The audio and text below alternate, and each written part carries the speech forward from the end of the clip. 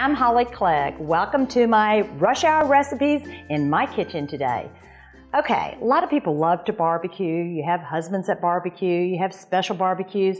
When it comes to barbecue, I get stuck with it. So the way I like to barbecue is do it indoors.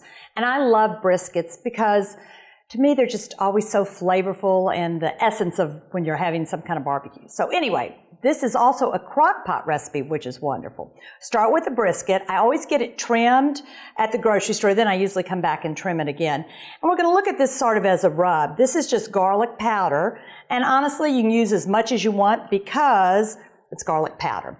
And we're going to use a little chili powder, gives it a little smoky flavor. Just season it up real nicely. And then a little pepper, black pepper, we better be careful on this. Sprinkle it in. And then we're going to put it in our crock pot.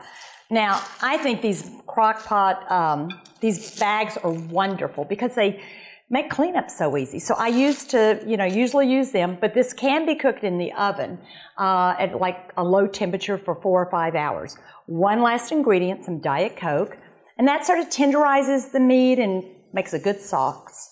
We're going to put it like this, cook it. Now for this recipe, the secret's in the sauce because it's a mango BBQ sauce. So come over here. A simple thing to do, we've sauteed just some onions. I'm going to add a little ketchup, little lemon juice. So it has all the components of a barbecue sauce, a little Worcestershire sauce. And my favorite star ingredient, it's mango chutney. Now, if you've never had mango chutney, you can find it in the grocery store, usually where the ketchup is, not where the jelly is. It's a chutney, and it gives it a spicy, sweet, hot, flavor. Oh, it's so good. Just let this cook 10 minutes, and you have dinner. Kitchen 101 has a crock pot section in it because I know so many of you like to cook in a crock pot, and the only difficult thing is when you're home and you smell it all day. Briskets make wonderful leftovers. Honestly, this is my favorite.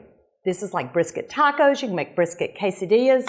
I always make extra. Briskets freeze well, and you can make them ahead of time, freeze them, then you can take off the fat.